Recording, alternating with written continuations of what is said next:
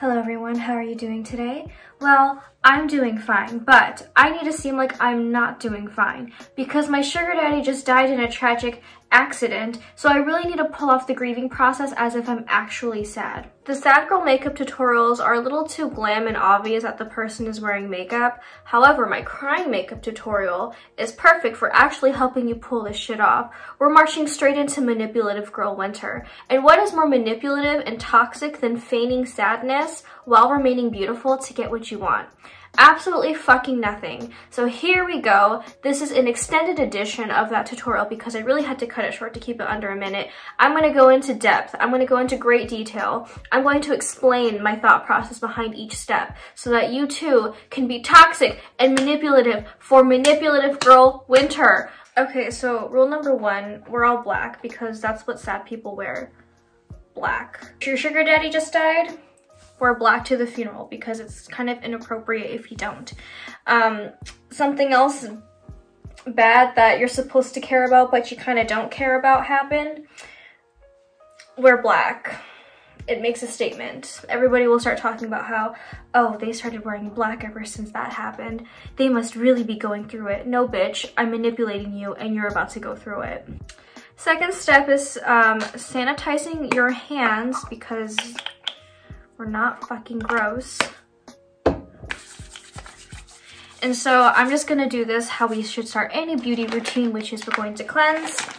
So there is an optimal sad girl skin texture, and I'm gonna give you a hint. It's not disgusting and dry, and it's not disgusting and oily. It has to be perfect. You have to have nice skin while you're grieving. Otherwise, who is going to fall for your tactics if you have blemishes on your skin? You have to look perfect in some ways. Like, for example, we're gonna keep the dark circles because we want to make it look like we're stressed out. You know, like Tim Burton's characters, they have perfect luminous skin, but they have their dark circles. It kind of adds to the sadness, the romanticism, the, you know, the fucking feelings that we're trying to like fake. I'm a very oily person, but I do like to use this moisturizer. So like, you want your skin to be luminous from certain angles while you're, you know, sad and crying or whatever, because we're not gonna fucking put highlight. We're not putting highlighter on because that's a dead giveaway. What the fuck kind of person in like grieving and bereavement puts on highlighter?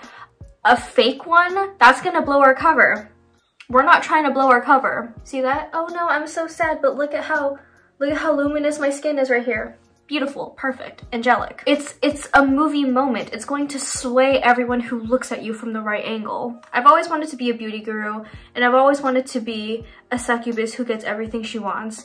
And with today's tutorial, I get to be both and help you be both as well. Speaking of beauty gurus, here's one annoying thing I noticed about them. Their new favorite product is whoever is sponsoring them for that week or that month or whatever. You know, they'll rave about a blurring powder and they'll want to mattify all their skin. But then, you know, the next week they'll be like, oh, look at this illuminating highlighter. They want to look dewy all of a sudden. And everyone's like, which one is it? Well, it's a little bit of both. And if you paid attention, you would fucking know that by now. So we're trying to look luminous here. We want to look luminous here, but we want this part to be matte. This is a high point, but this is a high point that's not cute to be luminous. So we're mattifying that area. Like, look, who the fuck's gonna take anyone seriously if they have an oily face? So I'm taking a mattifying sunscreen, even though it's nighttime right now. And we're just gonna dot that right there. Actually, like all over the forehead to keep that area nice and matte. And then we're just gonna do that around the nose too. Okay, so if you have any blemishes on your skin, any scars that you need to cover up, use concealer to cover up your skin. If you don't have anything, only if it's very distracting on your face and maybe you're saying, oh, you're shaming me for having acne. This isn't the time for body positivity, okay? This isn't the time for me to encourage you to feel good about yourself no matter what. We are trying to be manipulative here. We are trying to sway everyone. This is no time for softness. We're going in hard, okay? We're going in for the nitty gritty. I'm not going to be nice to you. You need to be on point. Cover up whatever the fuck is on your face that is distracting. I don't have anything distracting on my face, so I'm not going to cover anything up. But we're keeping the dark circles. Do not cover up your dark circles, no matter how dark they are. We're keeping those. A lot of the makeup we're going to be doing today, it has to look natural. It can't be anything crazy. So no crazy eye makeup. If you have eyelash extensions like I do, keep them the way they are. You can, you know what? You can like, if you don't have eyelash extensions, I 100% recommend putting on mascara that is not waterproof so that you could like, you know, get them wet a little bit and then they start running down your face so it really looks like you've been crying. You could do that. You could also put like very subtle falsies. You want to do makeup like how they do makeup in like movies, like very, very subtle. It doesn't look like you're wearing makeup, but you are. The, you know, the clean girl makeup look or the no makeup look, whatever the fuck it's actually called. We want it to be subtle. So no crazy eye makeup, no crazy contour. It has to look like, we have to look seamlessly, naturally beautiful. And like if we're doing our brows, we should keep the brows a little subtle. Like most likely we're trying to manipulate a man. You think that man's gonna notice if you fill in your brow subtly just to fill in the gaps? They're fucking not. However, it will help with your appearance. So that's exactly what we're fucking doing. And say like a woman is on this man's side and she's like, you filled in your brows, you can't be that sad. Just be like, well, bitch, I just had to like do something to make myself feel kind of better. So either way, just, you know, gaslight, gatekeep, girl boss is what we're doing. We are going for a very subtle brow. Nothing crazy, nothing too harsh. Just fill in the gaps. Do you see how it's like just subtly filled in? Nothing that a straight man would ever fucking notice. So far you're probably thinking, what's the point of this? Please shut the fuck up and keep listening. I have more secrets coming our way. This is where it starts to get juicy. So you want to take a blush or a red eyeshadow, whatever you have lying around. I have this beautiful red shimmery eyeshadow that I'm going to use. Let me walk you through this. When you're crying, have you ever thought about what you look like when you're crying? Your parts of your face turn red, your eyes get red and puffy, and then your nose turns red and your cheeks get flushed. So that's what we're mimicking. But we have to do it in a subtle way so that it's not super noticeable like those stupid fucking sad girl makeup tutorials that I've been seeing on Instagram. We gotta keep it subtle, and we're going to, don't put primer on because it's going to make it too bold. We want it to be subtle, and we also want it to fade throughout the day. If it just stays super red through the whole day, it's going to give you away immediately. And hopefully whatever you have is like matte because you can kind of see the shimmers. But honestly, if anyone tries to point out like, oh, your red eyes are shimmery, I'd be like, why the fuck are you standing close enough to notice?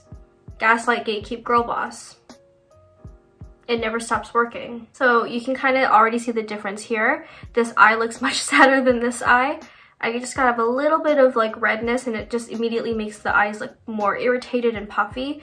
So I'm going to do the same thing. I'm just going to kind of keep layering it until I have the look that I'm looking for. Okay, here we go. I already look sad, but I'm fucking not. I'm fine. I'm totally fine. But I look sad because this is the magic of makeup. The next part, we're going to do blush.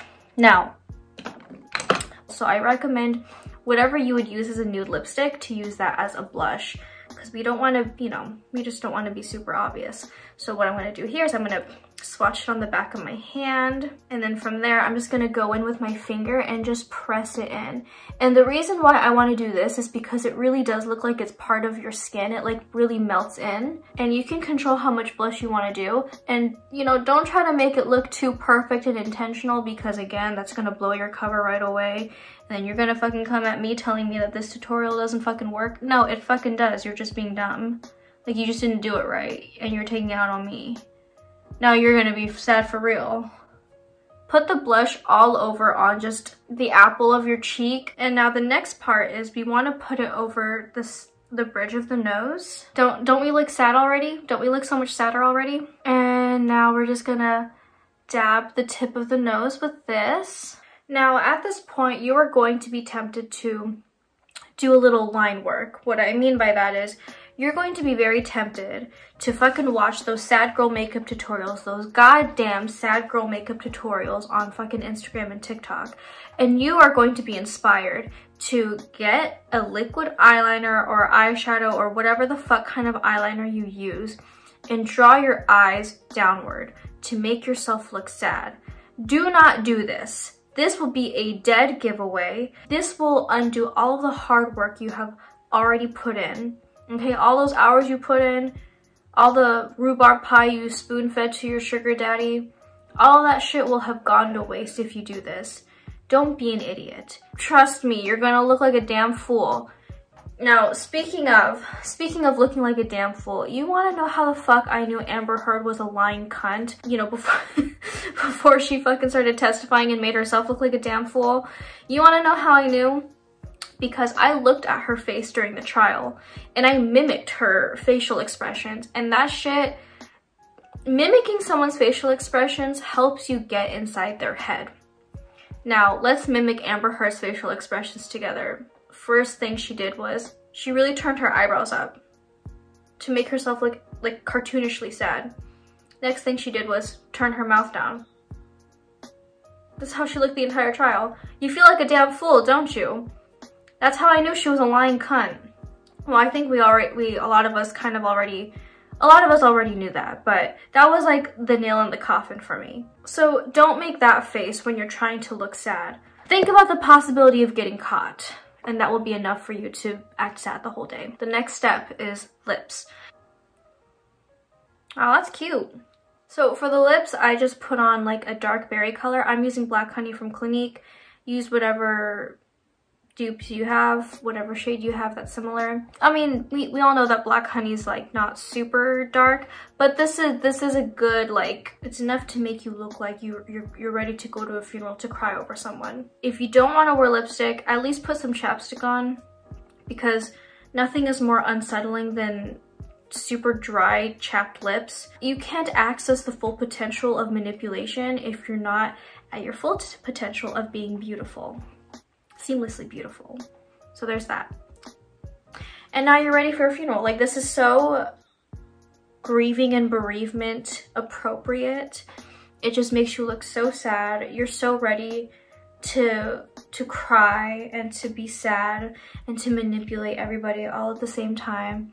Oh, his grandkids are mad that he put you on the will instead of them.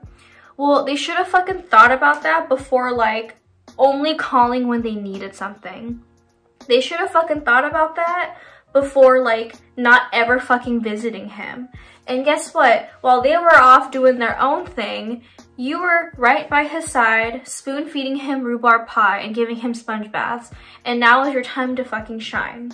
Now is your time to really make it seem like you're sad, but also kind of rub it in everyone's face that you're on the will and they're fucking not. Right? You are on the will, right? Like, you saw him like change it, like you went with him, right? Okay, good. Also, if you're trying to make it seem like you're crying, use, like, I don't know, use eye drops or something.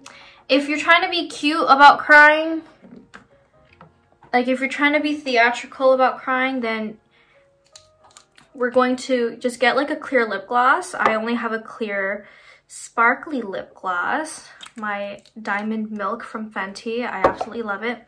It smells amazing too. But this is going to be our tears. So just boop, boop, boop. If you're trying to look like, if you want a tear-stained face for photos, then this is what I recommend doing.